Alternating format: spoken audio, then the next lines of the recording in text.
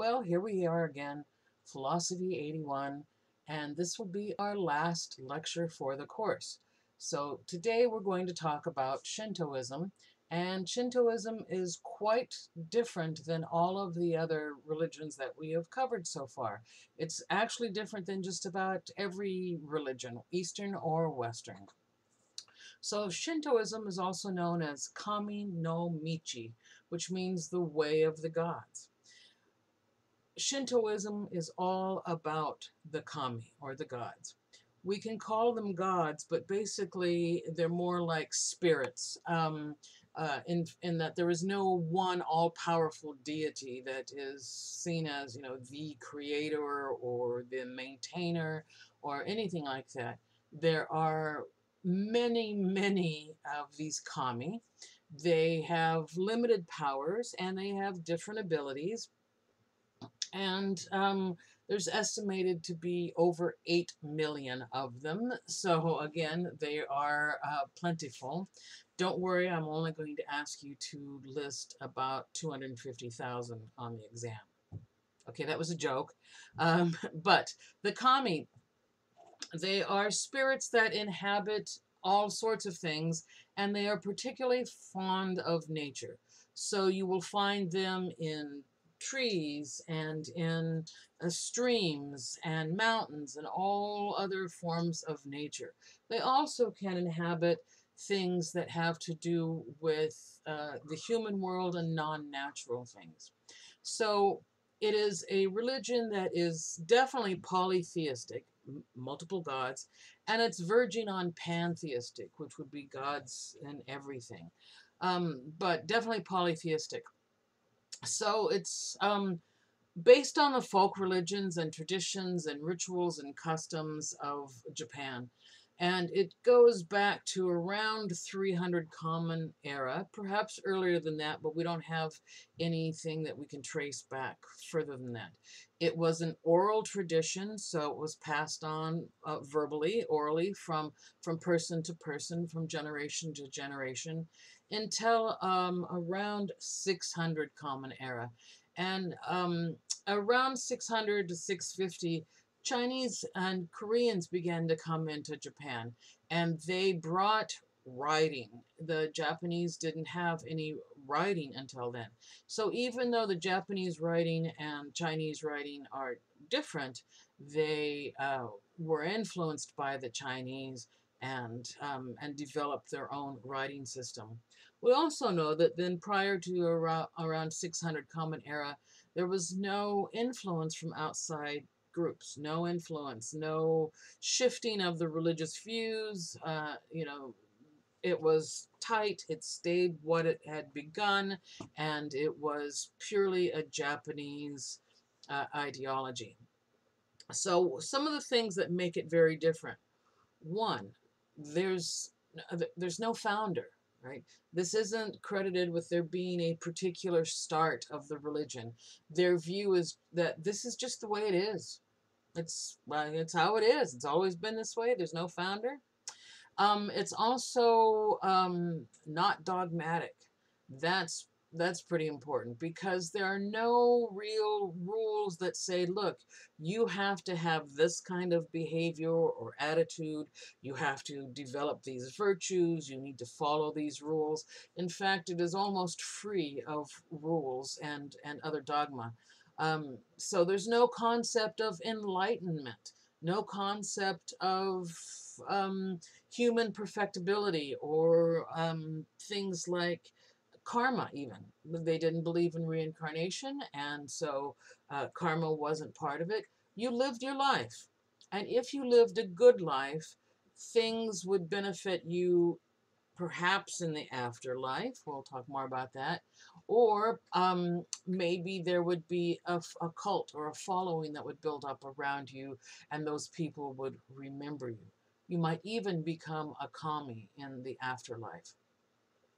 So what we see then is that these tensions that are happening in the world, and there's chaos, there's disharmony everywhere. We've talked about it in every religion, and people trying to solve it through their religious views, perhaps. The idea in Shintoism is that tension is not because of people and chaos and disharmony because we're doing it. It's because of unpredictable kami. The disruption of harmony is not human made. It's made by the kami.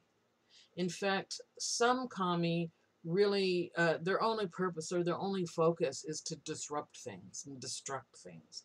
So different kind of kami have different views, but all of them are unpredictable and all of them are moody. So that becomes a problem.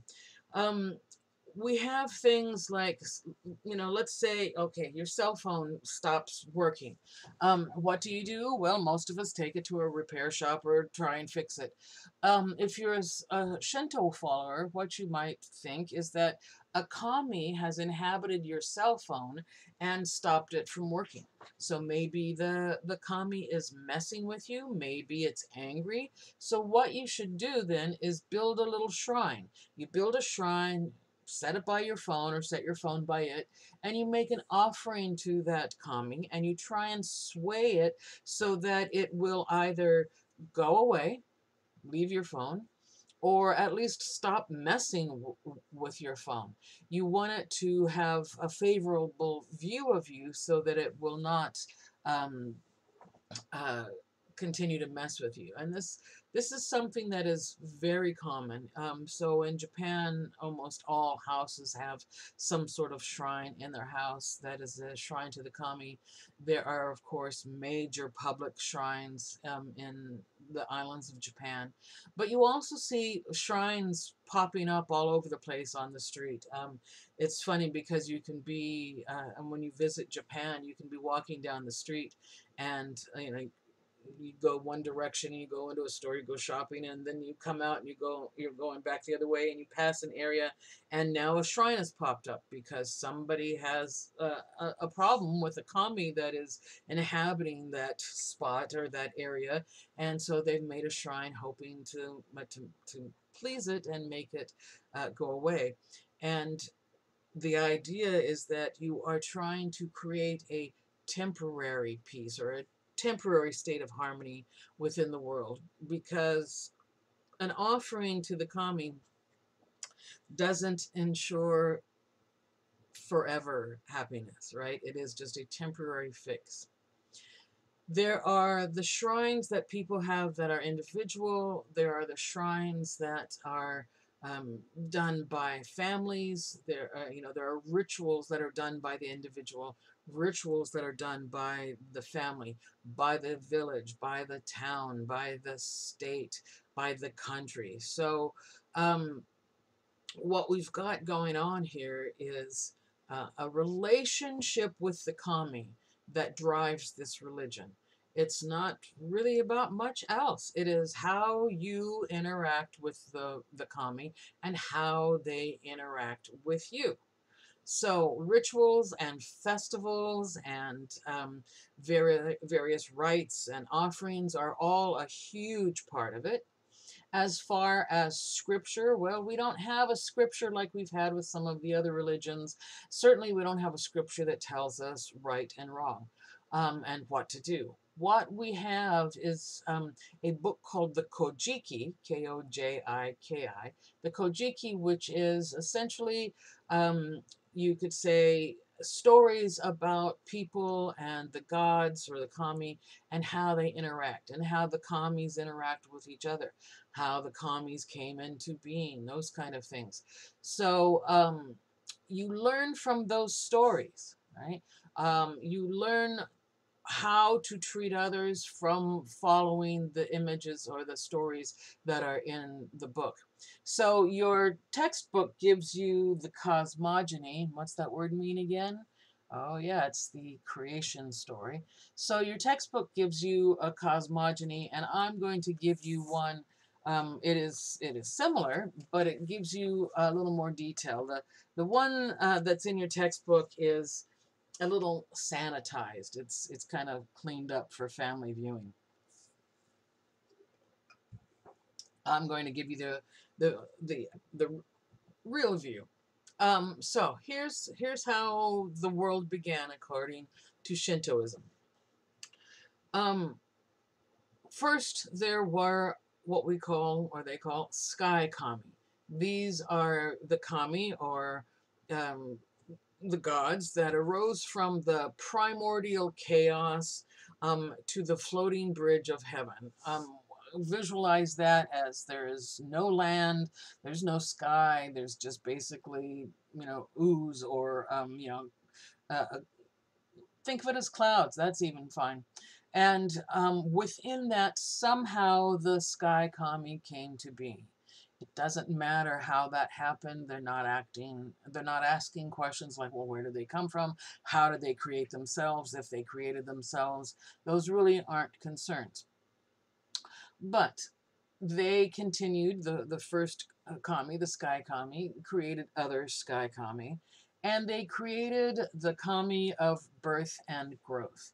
And those are two kami, brother and sister. The male, the brother is named Izanagi, and the female is named Izanami.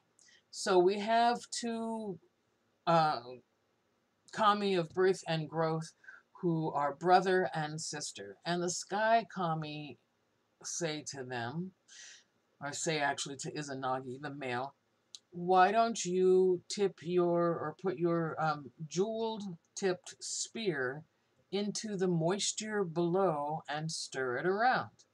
And he says, okay, so he does, and he sticks his spear in there and he pulls it out. And when he pulls it out, drips come from the tip of his spear, and they accumulate and form the first island of Japan. So, or the main island of Japan. We don't have oceans or the world, but we have the main island of Japan, which comes from the drips from the tip of Izanagi's spear. Then the sky kami say to Izanagi and to Izanami, look, we've made a rainbow bridge from the sky down to the land, down to the island that you just created. Why don't the two of you go down the rainbow bridge, erect a pillar on the land to mark it as the first land, and make everything good? So they say, oh, okay. So they go down the rainbow bridge. They get to the land. They build a pillar, and then Izanami, the female, says to her brother Izanagi, "My, what a handsome young man you are." And he says, "Well, what a beautiful young maiden you are." And then she says, "What if we, or why don't we go around the other side of the pillar and get to know each other?" And he says, "Okay." So they do. They go around to the other side of the pillar, and by getting to know each other means they have sex. So they have sex. And she gets pregnant immediately and gives birth immediately. And she gives birth to swamps. So now this land that they created has swamps in it. So they have sex again. And she gets pregnant again and gives birth immediately again and gives birth to leeches. And so they're kind of like, well, this is awful, right? Now we've got these blood-sucking bug things, and it's nasty swamps. So they go back up the rainbow bridge. And when they get up there, they talk to the sky kami and they say, why was that so awful? And the sky kami said, because the woman spoke first and because the woman initiated sex. So we're not done with the story, but we can already see from that story right there that we have some ideas about what women should do and how they should act. A woman should not speak first. Right? A woman should not initiate sex. In fact, even in Japan today, among traditional Japanese, there will be, a 10-foot or 10-step distance between the husband and the wife, with the wife walking behind him, so they don't walk side by side. Anyway, so they say, the sky kami say, you created this because of the woman being inappropriate. So go back down the bridge and fix it. So they do. They go back down and they get to the pillar, and this time the brother Izanagi says, what a beautiful young woman you are. And she says, what a handsome young man you are. And he says, would you like to go around to the other side of the pillar and get to know each other? And she says, yes, I would. So they go around to the other side of the pillar and they have sex. And she gets pregnant and gives birth. And she gives birth to the other islands of Japan. So there are 8 islands making up the strip of Japanese territory, and so the first one is from the drips from the tip of the jeweled spear, and the other 7 she gives birth to them, and they actually had sex 7 times, and she gave birth to an island each time. They keep having sex, and she keeps getting pregnant immediately, and she keeps giving birth immediately, and she gives birth to rivers and to mountains and to all of the different animals and to humans and all of the things that are, abstract things like the wind and the fire and so forth. And when she gives birth to fire, it kills her. I don't know why giving birth to a mountain didn't kill her, but anyway, the story is that when she gave birth to fire, it killed her. And when she died, she went to the land of the dead, which is called a Yomi, Yomi. And the land of the dead is not a place of punishment. It's not like a hell. It's just the place where you go when you're dead. Since the religion doesn't have this big argument or this big concern about perfecting yourself and overcoming sin, there's no punishment, right? You die, you go to this place where dead things go. So she goes down to the land of the dead, to Yomi, and Izanagi, her brother, wants to go with her because he, wants to be with her. And she says, nope, don't follow, don't follow. And he begs and he pleads, and she's down there for a little while, and he is begging, please, I love you, I want to be with you, I miss you, please let me come down there and visit. And she keeps saying, no, no, you can't. This is only for the dead, and it's the land of decay and so forth. And so finally, he begs enough that she says, okay, you can come and visit me. And when he does, he comes down into the land of Yomi, and she won't look at him. She keeps her face hidden from him. And he says, Izanami, I love you so much. You're my sister and my lover, and I want to be with you. And she again is still hiding from him. And so he's, please, I love you. Let me touch you. Let me look at you. And so finally, she removes her hand and she looks at him, and she has begun to decay already. Like she's got an eyeball hanging out, and part of her teeth are falling out and everything. And so she is, decaying.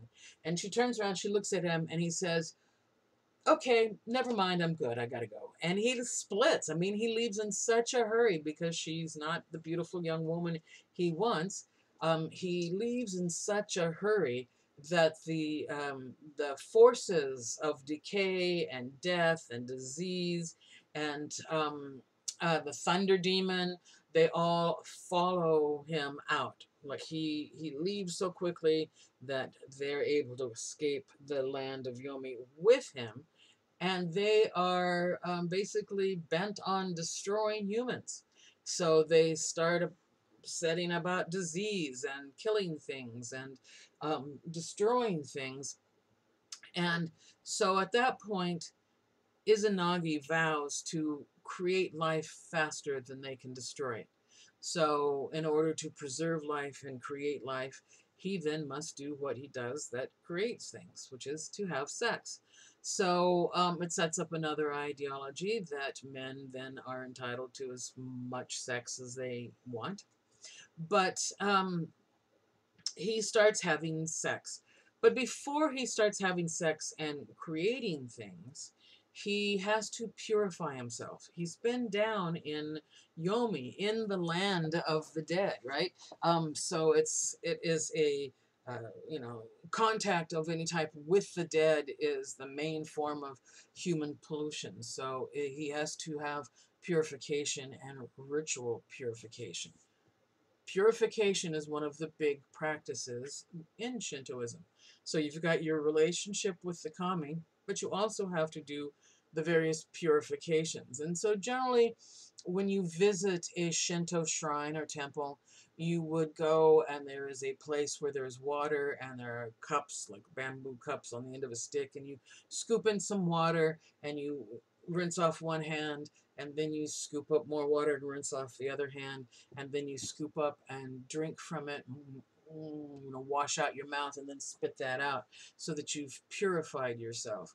So he purifies himself, and as he is doing it, he's rubbing his eye.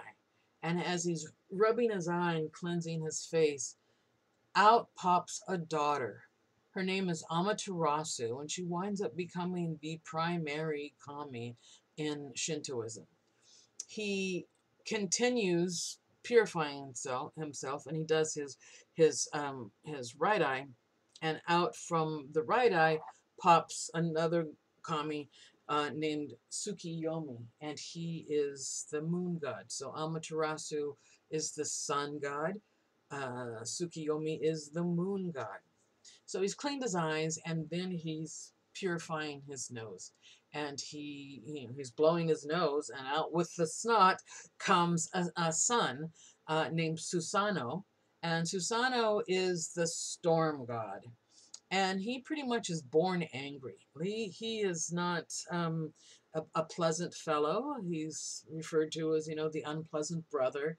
And so we have these three deities that come directly from Izanagi. Tsukiyomi, the moon god, there's just not much we need to know about him. But Amaterasu, of course, is important.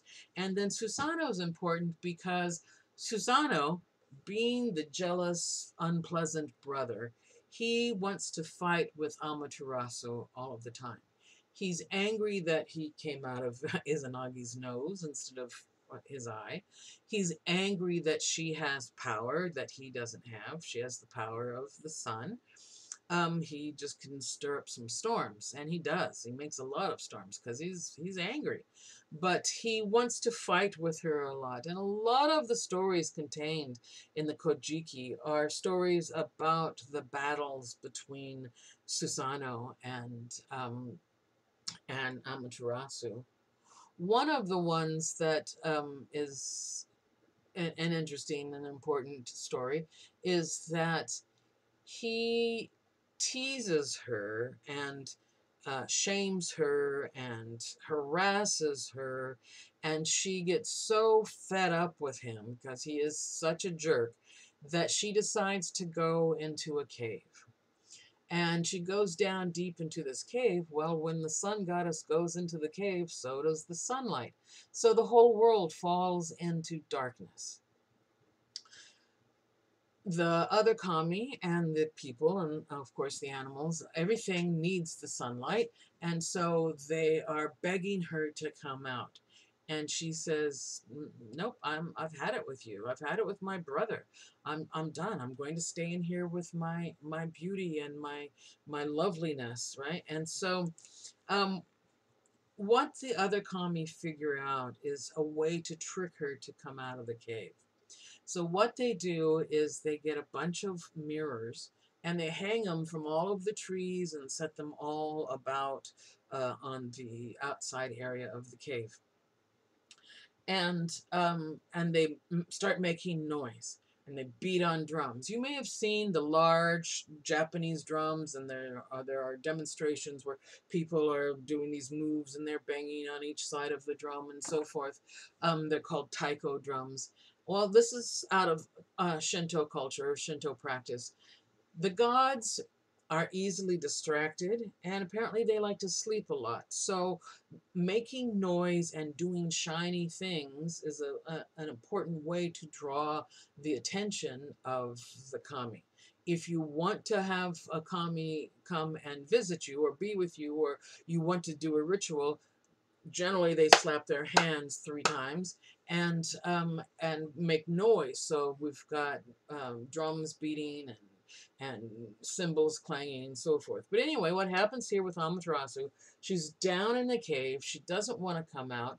They hang up all of these mirrors and they start beating the drums and clapping the cymbals.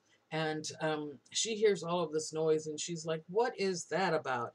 And she looks out of the cave to see where all this noise is coming from. And when she does, of course, her light shines out and reflects off of the mirrors. So now she sees all of these light points, all of this light that's just as bright as her because it is a mirror of her. And she doesn't realize it's a mirror. And she's like, who's out there trying to take my place? Who is out there who thinks that they can be me? So she comes out of the cave to confront this other light source, right? And when she does that, the other kami go behind her and they take a big rope, I mean a very large diameter rope, and they tie it into a particular knot across the cave. The rope is called a shimanayo, and the idea is that they've blocked off the cave, and so she can't go back in. She is now trapped outside and has to resume providing sunlight for the world. The rope, the shimanayo, is one of those symbols that is used in Shintoism. You'll see it around the shrines. You'll see it as just a general symbol of Shinto practice. So we've got ideas here of gods and performing rituals and making the gods or the kami happy so that they don't mess with us. We also have different types of kami. So originally we have the kami that were the sky kami, and they maintained themselves in the sky, but we have three other types. We have the deified abstract powers, the clan ancestors, and then the souls of the dead. So the deified abstract powers. An abstract power would be something like the power of the sun, or the power of heaven, or the power of rivers and animals and other natural things. Um, these are things that have commies behind them, I guess is the easiest way to say. For example, there would be perhaps a main kami associated with rivers or with mountains. We know that Amaterasu is the deified abstract power of the sun. So she is definitely a bona fide kami because she is the goddess of the sun and the highest deity within Shintoism. We next have clan ancestors. Clan ancestors are the first ancestors of a family line. So way back when humans were made and born, the first humans born from Izanami, and then they mated with kami and other humans, but the very first ancestors of a particular family line um, are kami. They become kami. So by making the source of the family bloodline a kami, it essentially gives everyone some special blood, basically specialness to a certain extent of kaminess, right? It also gives legitimacy to aristocratic families. So they can say, well, we are, the family that is in charge or that rules or whatever, because we are descendant of this particular kami. Amaterasu, deified abstract power, power of the sun, okay, is also a clan ancestor. She, being born of Izanagi and Izanami, is a kami, but she had a family, and her grandson was sent, or she sent her grandson to rule Japan, set him up as the ruler. So from that point on, all ruling families of Japan claim to be direct descendants of Amaterasu.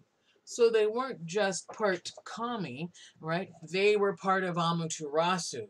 So they they have the right and the legitimacy to rule because they are divine. Now, that stopped in 1946. In 1946, at the end of World War II, after Japan surrendered, as one of the conditions for the surrender, pardon me, Emperor Hirohito had to uh, dis, uh, claim that he was no longer, or that he had never been divine. He had to renounce his heritage of that traced back to Amaterasu. He had to say, "Look, I'm just an ordinary man." Of course, when he did that and signed the papers that said that, um, he felt humiliated, but the people of Japan, for the most part, said, "Yeah, okay, we know you had to sign the paper. They dropped a big ass bomb on us, and what are you going to do? But we know the truth. We know that the Japanese family, or the ruling family, is a descendant of Amaterasu." Anyway, she is not only a deified abstract power, and she is a clan ancestor. The third type that we have of kami are the souls of the glorified dead.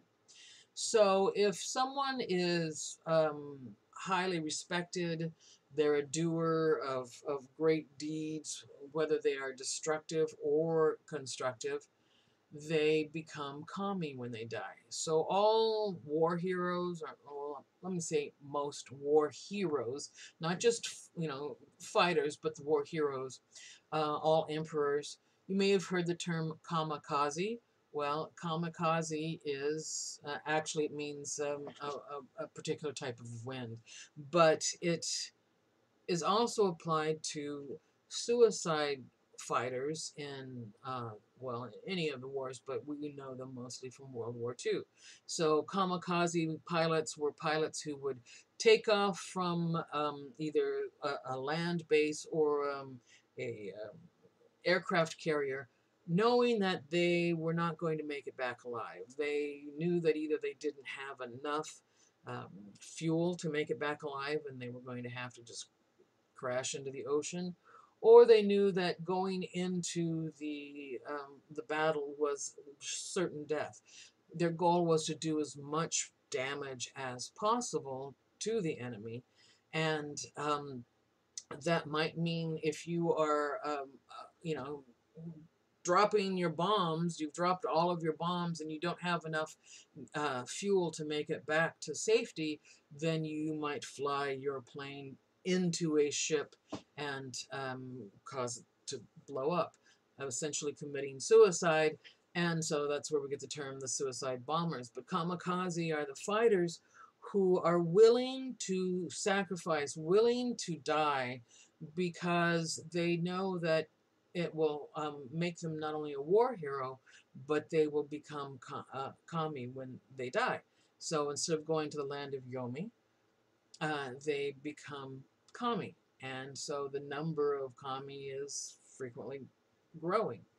We can look at people who have, um, really troubled souls, and do something that's pretty, destructive, and, that's something that's really renowned. So, for example, we might look at Adolf Hitler, and he might have been reborn a commie, or not reborn, but become a commie, because he did something that was astounding, and he was clearly troubled, and so he might have become a kami, but he would probably become a destructive kami. In other words, he's one of the kami that is in the world that is causing problems now, stirring things up and destroying things.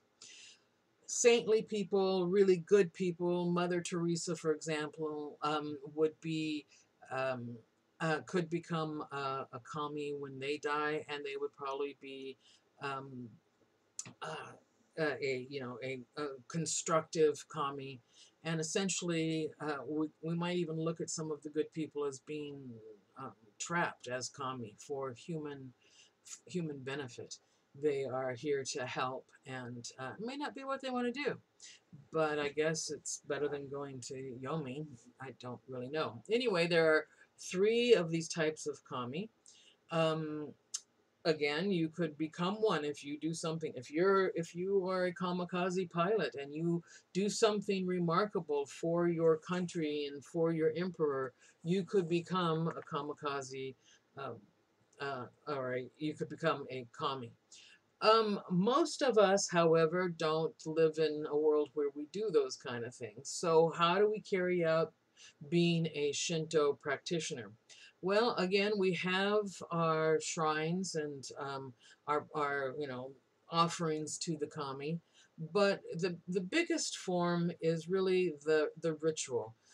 We have rituals and we have matsuri. Matsuri are the larger festivals or celebrations, and so maybe it's a citywide or it is a statewide or a countrywide. And the matsuris are usually fixed. In other words, every April we do this, or every Saturday we do this. And you invite the kami to the shrine to participate in the ritual, because again, it's this relationship between you and the kami. So in Japan, you can go, I mean, anywhere. You can go to a ritual any day of the year. I mean, there are multiple rituals. The ones that are nationwide, so you have, festivals of the dolls, which is for girls, or you have the festival of the boys, and, so forth. Those would be, so the whole nation is having that ritual. But on any other day of the week, you can find other rituals. Some are more specialized. There's one prefecture that has the Festival of the Penis, and it's an interesting festival. You might think, oh, well, it's showing fertility and so forth, and actually, no, it's not. It's a festival where they sell penis-shaped foods. In fact, here's a little, I don't know if you can see that real well, but it's a little lollipop or a sucker that is from one of those. Apparently, you can now also get them at porn shops for bridal showers. Anyway, they sell penis-shaped foods. They carry floats that are penis-shaped. Some of them are massive. Some of them are more representative than graphic. Some of them are graphic and they've carved them, to be very, very accurate. And it is a celebration of the penis, although it's not actually celebration of the penis. It's more like celebration of the dildo. Here's why. This is how that festival got started. A long time ago, a demon inhabited a beautiful young woman. And when the demon possessed this woman or inhabited her, it did two things. One, it made her insatiable sexually, so she was always looking for sex. And secondly, it made her grow teeth in her vagina. So, what happened is this woman was going around, this young woman was having a lot of sex, and every time she did, the teeth in her vagina would appear and it would clamp down and bite off the penis of the man she was having sex with. Well, this terrified everybody, and of course made them worry about what was going on, and so they devised a plan. They had the local blacksmith make a steel, or not a steel, but a metal penis, a dildo, a metal penis. And what they did is they inserted the metal penis into this woman that was possessed. And when the teeth came out and bit down on it, since it was metal, it broke all of the teeth. So they outsmarted the demon, and it pissed off the demon, and he left, never to be heard from again. So the festival is actually celebrating the fact that the people were able to outsmart a bad demon and make things better for themselves. So again, lots of different rituals. That one just cracks me up, though. There are rituals that have to do that are shamanic. So, shamanism, we've talked about a little bit before, and it's the idea that someone goes into a trance state and is able to predict or prophesize the future. They're able to deliver messages from, well, in China it was from the ancestors. Here it could be messages from the kami. So there are women called Miko, Miko, and they are temporarily possessed by a kami who speaks through her. Now, what happens is a young woman, late teens, early 20s, will just abruptly basically be possessed by one of these kami. And they know it happens. Well, she knows it happens, but other people know it happens because her demeanor will change. So she might be a typical, back in the, in history, um, Chinese woman who is, hides her mouth when she laughs and is, very timid kind of, and then all of a sudden she might become very strong and outspoken, right?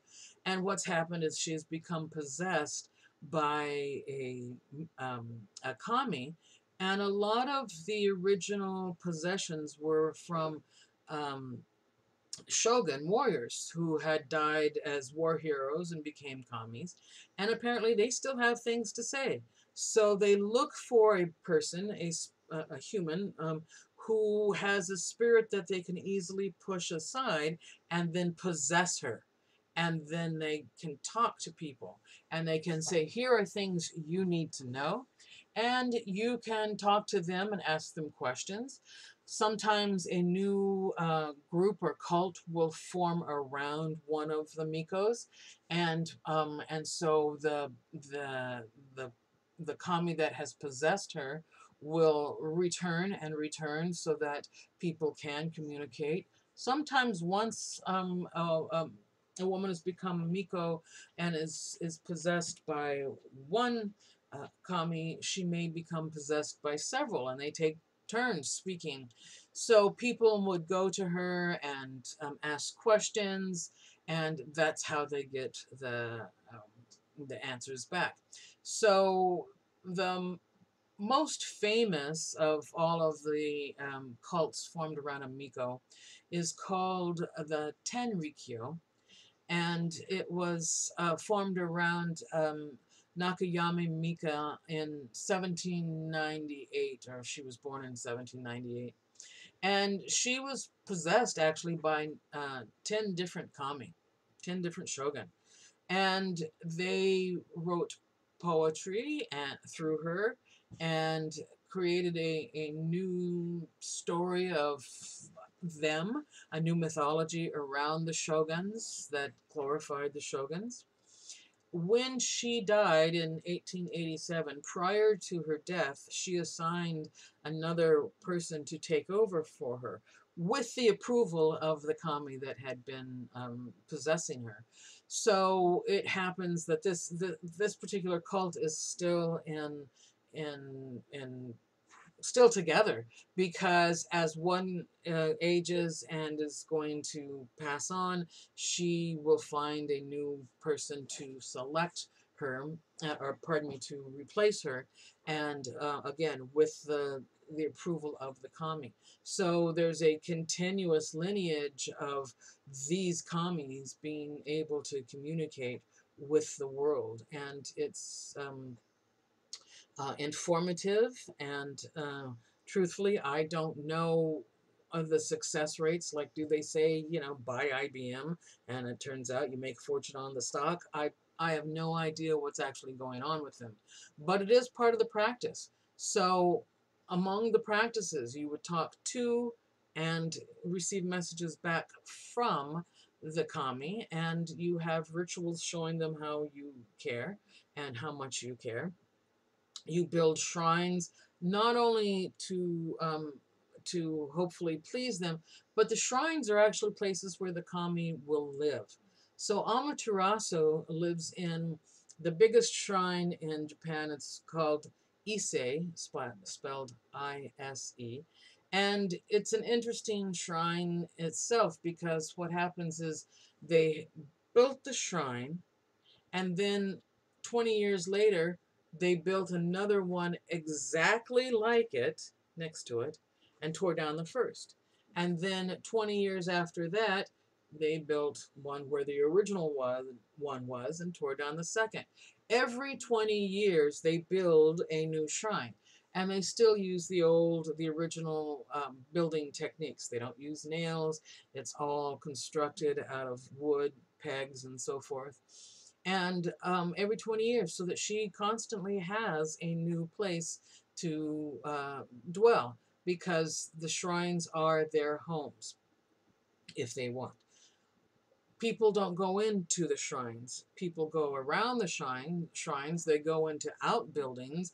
They don't go in, and usually the door is covered by a shamania rope, and people don't go in because that is the home of the kami.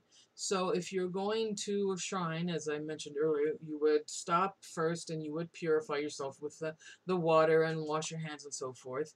And you would walk through some gates that are called torii gates, and there's a picture in your book. Um, and essentially it's two pillars that have across the top two more beams, and they're almost always painted red, and they mark the entrance to an area that belongs to a kami. One shrine, the name of which I've forgotten, has hundreds of them all along a pathway.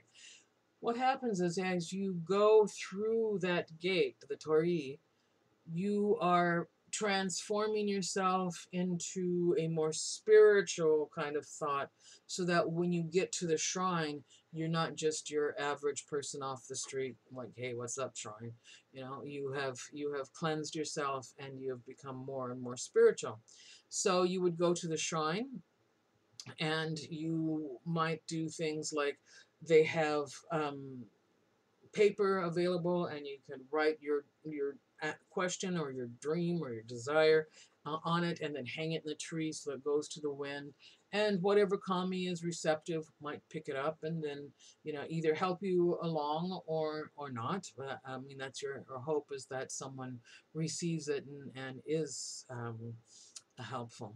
So it's I like to think of it as a gentle religion, because nothing's really beating you up on, you have to do this, oh, you're going to go to hell, or you're going to go to endless births, and next life you will be born as a toad or a cockroach, or none of those ideas of punishment after life. You just go to the land of the dead, and it's not punishment, so you just carry on then.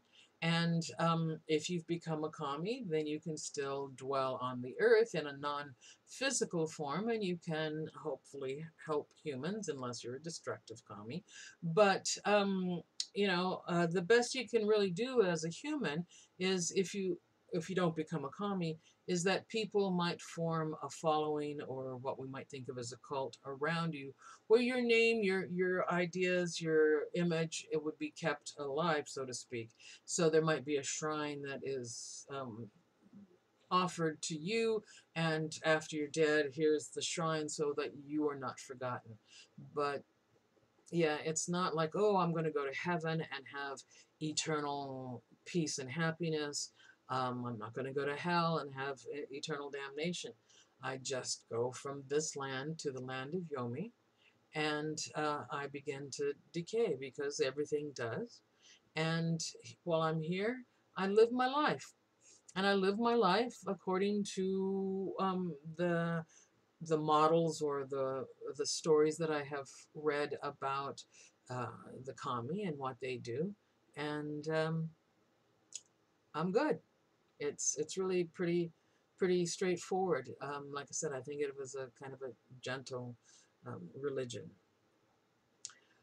I think that's all I need to say about Shintoism. This is, again, the last lecture, so you will have your final exam coming up, and the final exam will cover the information on China and Confucianism and Taoism in Japan and Shintoism. So that is pretty much it for the course. Good luck and see you around.